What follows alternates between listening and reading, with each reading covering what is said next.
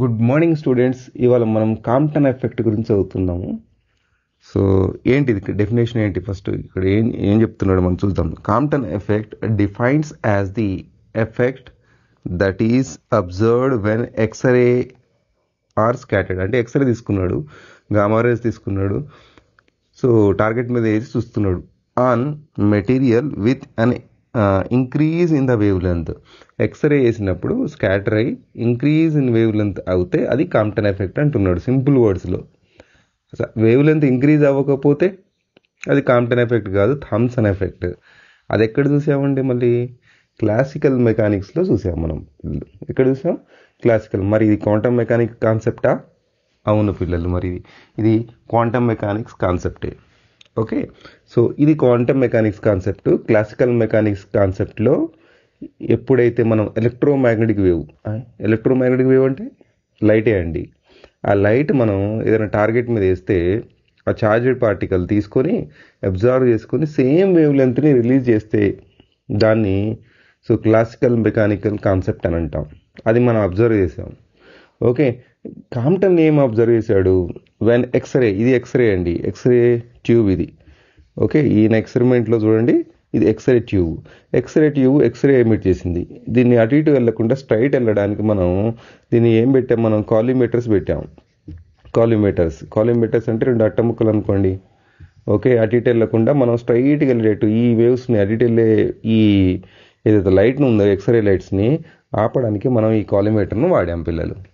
Okay, ఇప్పుడు ఈ వాడడం వల్ల ఏమైంది? స్ట్రైట్గా మన లైట్ వెళ్ళిపోయింది. నేను లైట్ని ఎలా తీసుకున్నాను? వేవ్ లాగా తీసుకున్నాను. ఇక్కడ వేవ్ లెంత్ చూడండి, ఇక్కడ వేవ్ లెంత్ని ల్యాండా అని తీసుకున్నాం. వేవ్ లెంత్ ఎలా మెజర్ చేస్తారు మీరు? క్రస్ట్ టు క్రస్ట్ డిఫరెన్స్ కానీ, ట్రఫ్ నుంచి ట్రఫ్ డిఫరెన్స్ కానీ, సో మనం ఇక్కడి నుంచి ఇక్కడ డిఫరెన్స్ కానీ వేవ్ లెంత్ అంటాం. ఇప్పుడు టార్గెట్ మీద పడ్డది. టార్గెట్ ఏంటి మనకి? Graphite target. అంటే గ్రాఫైట్ క్రిస్టల్ తీసుకొని దాని మీద టార్గెట్ మీద పడ్డప్పుడు స్కాటర్ అయింది ఇక్కడ. ఓకే, అక్కడ ఏమైంది? మనకి అబ్జర్వ్ అయ్యి మళ్ళీ రిలీజ్ అయింది. సో ఇక్కడ స్కాటర్ అయింది. స్కాటర్ అవ్వడం వల్ల ఏమైంది? దాని వేవ్ లెంత్ అనేది పెరిగింది. ఎవరు అబ్జర్వ్ చేశాడు? ఈ మొత్తం కాన్సెప్ట్ని కాంప్టన్ అబ్జర్వ్ చేశాడు. ఎప్పుడైతే వేవ్ లెంత్ పెరిగిందో దాన్ని కాంప్టన్ ఎఫెక్ట్ అంటాం. వేవ్ లెంత్ పెరగలేదు, ఓకే, అప్పుడు దాన్ని థామ్సన్ ఎఫెక్ట్ అని అంటాము. దాన్ని స్కాటరింగ్, రియలీ స్కాటరింగ్ అని అంటాం మనం. ఓకే, సో ఈ వేవ్ లెంత్ పెరగడమే ఈయన అబ్జర్వ్ చేశాడు కాంప్టన్ ఎఫెక్ట్.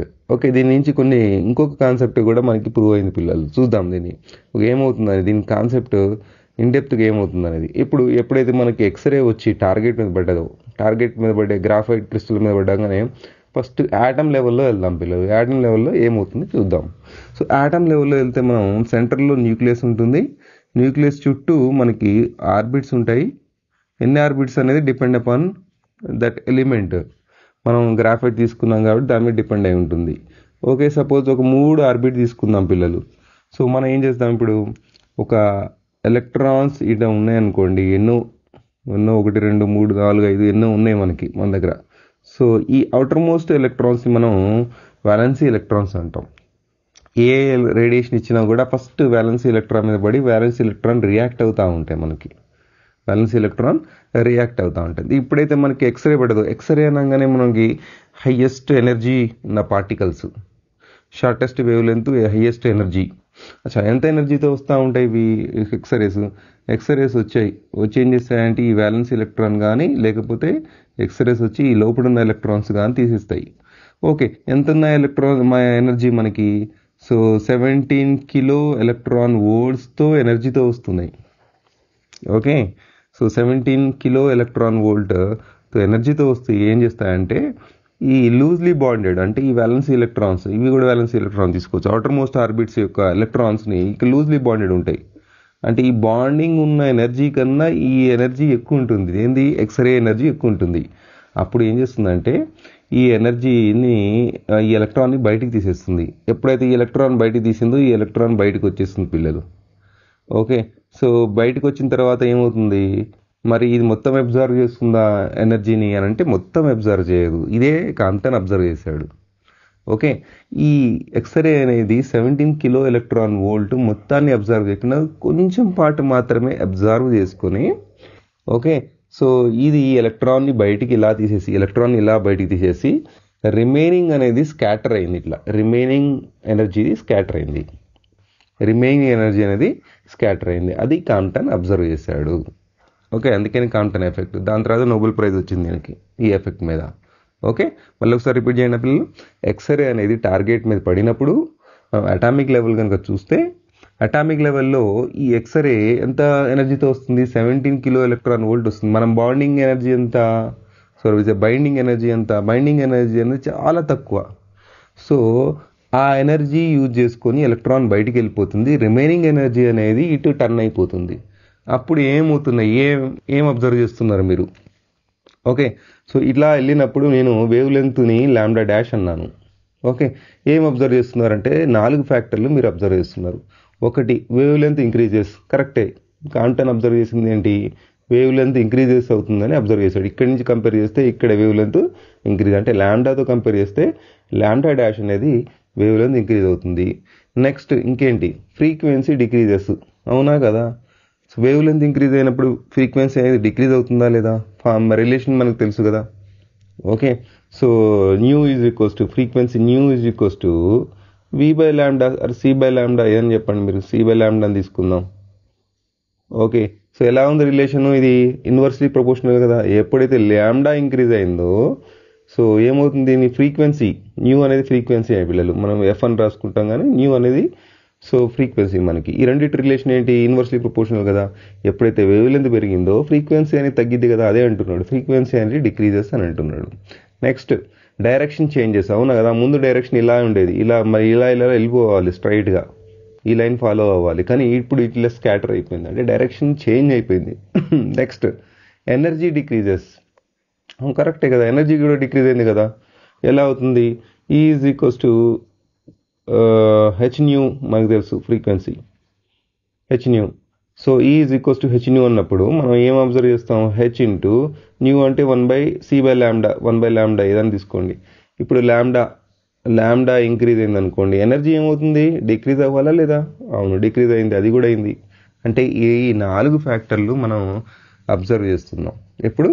సో ఎక్స్రే వచ్చి టార్గెట్ మీద పడ్డప్పుడు ఎప్పుడైతే స్కాటర్ అవుతుందో ఈ 4 ఫ్యాక్టర్లు అబ్జర్వ్ చేస్తాం. ఈ 4 ఫ్యాక్టర్లు మనం క్లాసికల్ మెకానిక్స్లో థామ్సన్ ఎఫెక్ట్లో మనం అబ్జర్వ్ చేయలేదు. అవునా? ఇది కాంప్టన్ ఎఫెక్ట్ యొక్క స్పెషాలిటీ మనకి. చలో, ఇప్పుడు మనం అబ్జర్వ్ చేస్తే ఫోటో ఎలక్ట్రిక్ ఎఫెక్ట్ కూడా ఇలానే కనబడుతుంది కదా సార్.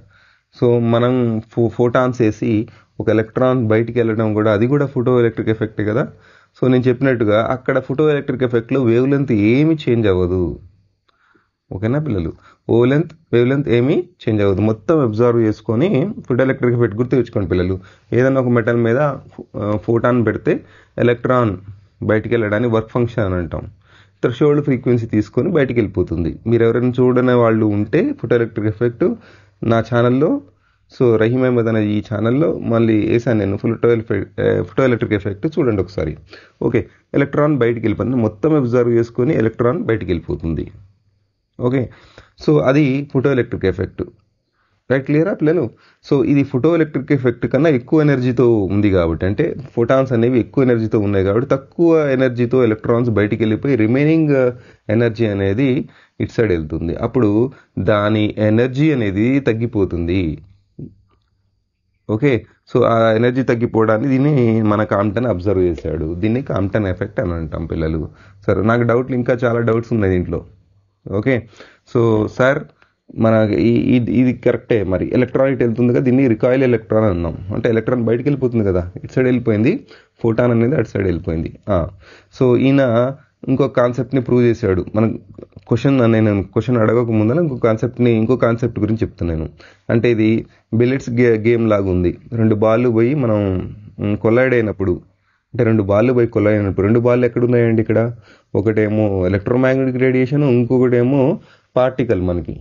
అంటే ఈ కాంప్టన్ ఇంకొక విషయం ఏమో అబ్జర్వ్ చేశాడంటే, ఈ ఎలక్ట్రోమాగ్నెటిక్ రేడియేషన్ ఇక్కడ in the form of photons అని అంటున్నాడు. అంటే ఫోటాన్ ఒక పార్టికల్ లాంటిది.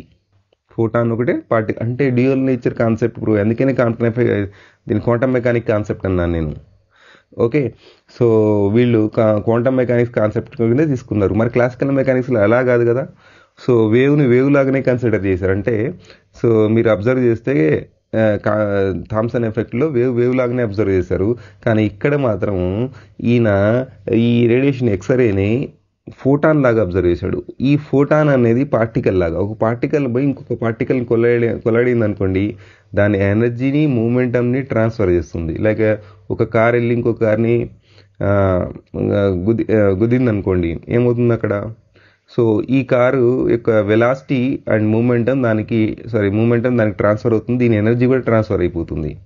ఓకే, రెండు బాళ్ళు పోయి మనకి కొల్లాడేయా అనుకోండి, ఇది పోయి ఇక్కడ కొల్లాడేది అనుకో, దీని ఎనర్జీ దీని మూమెంటం దీనికి ట్రాన్స్ఫర్ అయ్యి దీనికి ఇటు వెళ్ళిపోతుంది. ఇటు స్ట్రైట్ వెళ్ళాలనే ఇటు కూడా వెళ్ళిపోతుంది కదా.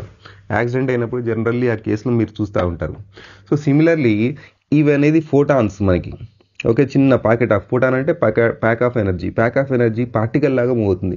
ఈ పార్టికల్ లాగా మూవ్ అయ్యి ఇట్లా ఎలక్ట్రాన్ని కొలాడి ఎలక్ట్రాన్ ఇటు తీసుకెళ్ళి అటు వెళ్ళిపోతుంది. అంటే రెండు పార్టికల్స్ ఇటు వచ్చేస్తాయి మనకి, ఒక పార్టికల్ అటు సైడ్, ఒక పార్టికల్ ఇటు సైడ్. ఈ particle in the form of photon లాగా ఉంది, ఈ పార్టికల్ ఎలక్ట్రాన్ ఉంది. ఓకే, సో ఇది వీళ్ళు అబ్జర్వ్ చేసింది. అంటే ఏమిటి? సేమ్ వేవ్ పార్టికల్ లాగా కూడా బిహేవ్ చేస్తుంది. అంటే వేవ్ నేచర్ ఉంది, పార్టికల్ నేచర్ ఉంది. అంటే డ్యూయల్ నేచర్ కాన్సెప్ట్ ఇక్కడ నుంచి ఇంకా మంచిగా ప్రూవ్ అయినట్టు అయింది మనకి ఇక్కడ ఈ ఎక్స్పెరిమెంట్ నుంచి. ఓకేనా పిల్లలు? సో ఇది 4 ఫ్యాక్టర్లు మనం అబ్జర్వ్ చేస్తాం. ఇక్కడ మన క్వశ్చన్ ఏంటంటే, ఇప్పుడు ఇది పార్టికల్ నేచర్ కూడా చూపించింది, వేవ్ నేచర్ కూడా చూపిస్తుంది. ఓకే, క్వాంటమ్ మెకానిక్స్లో వచ్చేసింది. ఎప్పుడైతే particle nature wave nature చూపించిందో classical mechanics నుంచి క్వాంటమ్ మెకానిక్లోకి వచ్చేస్తుంది పిల్లలు. ఇప్పుడు మన క్వశ్చన్ ఏంటంటే, ఇప్పుడు ఇది ఎక్స్రే ఉంది, ఎక్స్రే ఇక్కడ ఈ ఎలక్ట్రాన్స్ మాత్రమే తీసేస్తుంది, అది కొంచెం ఎనర్జీ ఉంది అనుకోండి, లోపల ఎలక్ట్రాన్స్ మాత్రం తీసేస్తుంది. మరి ఇప్పుడు న్యూక్లియస్ పరిస్థితి ఏంటి? అచ్చా, న్యూక్లియస్తో కొలైడ్ అవ్వదా ఇక్కడ? అంటే మొత్తం ఫోటాన్ పడుతుంది కదా, ఒక ఫోటాన్లో ఇట్లే కదా, ఒక ఎలక్ట్రాన్ ఒక ఫోటాన్ రిసీవ్ చేసుకుంటే అనుకుందాం, ఒక రెండు కూడా రిసీవ్ చేసుకోవచ్చు వెరీ రేర్ కేసెస్లో. ఒక ఎలక్ట్రాన్ ఒక ఫోటాన్ రిసీవ్ చేసుకుంది పిల్లలు. ఓకేనా, ఒక ఎలక్ట్రాన్ ఒక ఫోటాన్ని రిసీవ్ చేసుకుంది. సో అది బయటికి వెళ్ళిపోయింది, కొంచెం ఎనర్జీతో బయటికి వెళ్ళిపోయింది. సో ఇటు సైడ్ రిమైనింగ్ ఎనర్జీ అటు సైడ్ వెళ్ళిపోయింది మనకి. ఓకే, ఇప్పుడు అట్లనే ఎక్కువ ఎనర్జీ ఉంది కదా ఇక్కడ మనకి. మరి న్యూక్లియస్తో కొలైడ్ అయితే న్యూక్లియస్ పరిస్థితి ఏంటి? ఓకే, సో న్యూక్లియస్ పరిస్థితి ఏందనంటే, న్యూక్లియస్లో ఎప్పుడైతే ఈ ఫోటాన్ ఇంటరాక్ట్ అవుతుందో, సో దీన్ని ఏం చేస్తుందంటే పెయిర్స్గా కన్వర్ట్ అయిపోతుంది. దీన్ని పెయిర్ ప్రొడక్షన్ అంటాం మనం. సో ఇది ఇంజనీరింగ్ పిల్లలకి పెద్దగా తెలియదు కానీ పెయిర్ ప్రొడక్షన్ అనేది, సో B.Sc పిల్లలకి బాగా తెలుసు ఇది పెయిర్ ప్రొడక్షన్ ఏందనేది. అవునా? సో ఏమవుతుంది, దీంట్లో ఒక ఫోటాన్ వచ్చి న్యూక్లియస్ మీద పడ్డప్పుడు ఏమవుతుంది దీంట్లో అంటే, ఒక ఎలక్ట్రాన్ పాజిట్రాన్గా కన్వర్ట్ అయిపోతుంది, మ్యూఆన్ యాంటీమ్యూఆన్గా కన్వర్ట్ అయిపోతుంది. ఓకే, అంటే పెయిర్స్ ఫామ్ అవుతాయి, కన్వర్ట్ అవ్వడం కానీ పెయిర్స్ ఫామ్ అవుతుంటాయి. ఓకే, సో కొన్ని ఏం చేస్తాయి, అటు కన్వర్ట్ అయిపోయి పెయిర్స్ ఫామ్ అవుతుంటాయి, అందుకని పెయిర్ ప్రొడక్షన్ అన్నాం. సో ఈ న్యూక్లియస్తో కొలైడ్ అయినప్పుడు పెయిర్ ప్రొడక్షన్ జరుగుతుంది.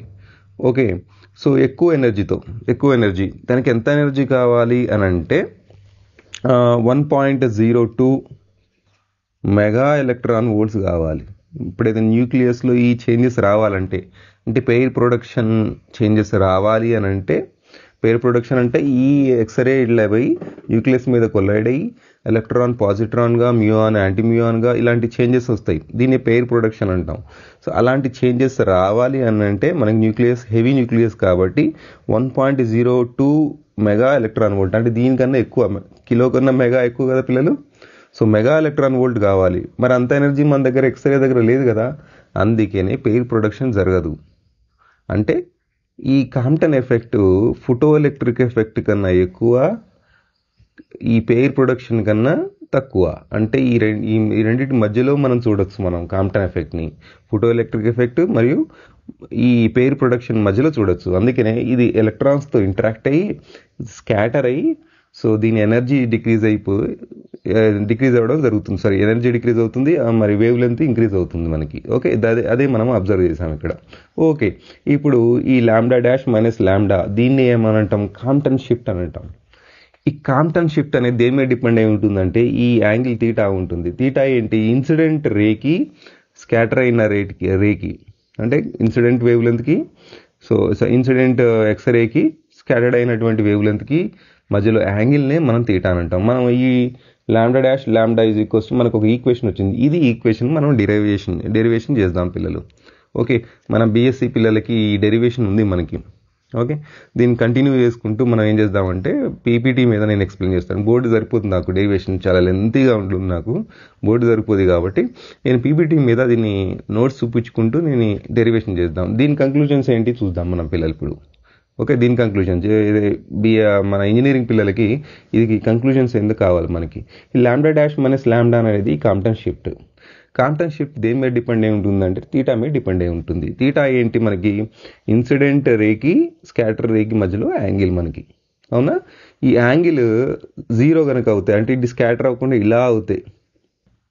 ఓకే, సో స్కాటర్ అవ్వకుండా ఇలా అయిపోతాయి. ఏమవుతుంది మనకి ఇప్పుడు, ఏ అయితే వేవ్ లెంత్ ఉందో అంతే వేవ్ లెంత్ ఉంటుంది కదా, వేవ్ లెంత్లో చేంజెస్ ఏమి ఉండవు మనకి.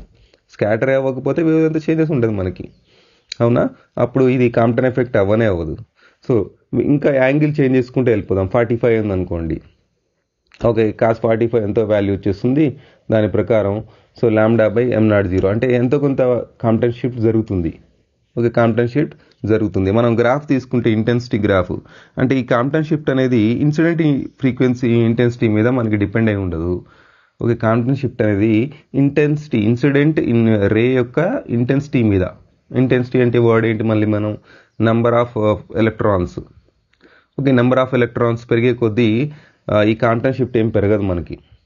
అవునా, సో మనకి దేని మీద డిపెండ్ అయి ఉంటుంది అంటే అది ఈ యాంగిల్ మీద డిపెండ్ అయి ఉంటుంది. నేను ఏం చేశానంటే సో ఇక్కడ ఏం చేశాను నేను ఇక్కడ, సో ఈ యాంగిల్ తీసుకున్నాను ఇట్లా.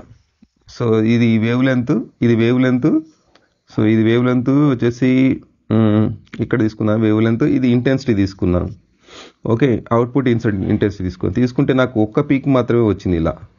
సో దీన్ని లాంబ్డా అన్నాను, ఈ పీక్ని లాంబ్డా అన్నాను. ఓకే, ఎప్పుడు ఇది యాంగిల్ 0 అయినప్పుడు. ఎప్పుడైతే మన యాంగిల్ చేంజ్ అవుతుందో చేంజ్ అయ్యి ఈ వేవ్ ఇక్కడ 90 డిగ్రీస్కి వచ్చింది అనుకోండి.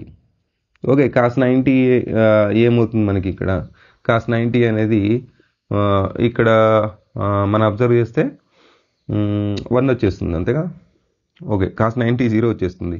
0 అని అంటే కాస్ 90 0 వచ్చేస్తుంది. 0 అంటే 1 - 0 అంటే 1 వచ్చేస్తుంది. అంటే లాంబ్డా బై h/λ0 c అని వచ్చేస్తుంది. అంటే అప్పుడు ఏమవుతుంది, ఇంటెన్సిటీ చేంజ్ అవుతుంది. కాస్ 90 దగ్గర, ఇది 0 దగ్గర, కాస్ 90 దగ్గర ఏమవుతుంది, 2 పీక్స్ రావడం స్టార్ట్ అవుతాయి. ఇలా అనుకుంటే 2 పీక్స్ దగ్గర స్టార్ట్ అవుతాయి. 2 పీక్స్ వచ్చేసాయి, ఒకటి లాంబ్డా ఒకటి లాంబ్డా డాష్. దీన్నే డెల్టా లాంబ్డా అని అంటాం మనం. దీన్ని ఏమంటాం మనం, డెల్టా లాంబ్డా అని అంటాం. ఈ పార్ట్నే, ఈ లాంబ్డా నుంచి లాంబ్డా డాష్ మధ్యలో ఉన్నదాన్ని డెల్టా లాంబ్డా అంటాం. అదే Compton shift. Okay, Compton shift ఇది దేని మీద డిపెండ్ అయి ఉంది, ఇప్పుడు యాంగిల్ ఎంత, ఇది యాంగిల్ తీటా అనేది 90 డిగ్రీస్ మనకి. ఎంత పిల్లలు, 90 డిగ్రీస్ ఉన్నప్పుడు. అంటే 90 డిగ్రీస్ పెరిగే కొద్దీ ఈ గ్యాప్ పెరుగుతుంది మనకి. అంటే దీనికి యొక్క వేవ్ లెంత్ పెరుగుతూ ఉంటుంది. ఇంకా పెరిగింది ఇటు సైడ్ వచ్చేసింది 180 డిగ్రీస్కి వచ్చేసింది పిల్లలు. 180 డిగ్రీస్కి వచ్చే కొద్దీ ఇది పెరుగుతూ ఉంటుంది. ఇంకా ఈ గ్యాప్ పెరుగుతా మ్యాక్సిమం 180 డిగ్రీస్లో మనకి పెరిగి కాంప్టన్ షిఫ్ట్, కాంప్టన్ స్కాటరింగ్ వచ్చేస్తుంది. సో ఇది అబ్జర్వ్ చేశారు. ఈ h/m0c అనేది కాంప్టన్ వేవ్ లెంత్ మనకి. అవునా కదా. సో ఈ లాంబ్డా అనేది ఏంటి, ఇన్సిడెంట్ వేవ్, ఇక్కడ ఎక్స్రే యొక్క వేవ్ లెంత్ మనకి. ఈ లాంబ్డా డాష్ అనేది చేంజ్ అయినటువంటి వేవ్ లెంత్ మనకి. అంటే స్కాటర్ అయిన తర్వాత ఎక్కడైతే ఎక్స్రే వస్తుందో దాని ఎక్స్రే యొక్క చేంజ్ వేవ్ లెంత్. ఓకేనా పిల్లలు. సో ఈ ఈక్వేషన్ డెరివేషన్ మనం ఇప్పుడు కంటిన్యూ చేద్దాం. సో పీపీటీ మీద, దాని తర్వాత ఇది కాంప్టన్ ఎఫెక్ట్ని క్లోజ్ చేద్దాం.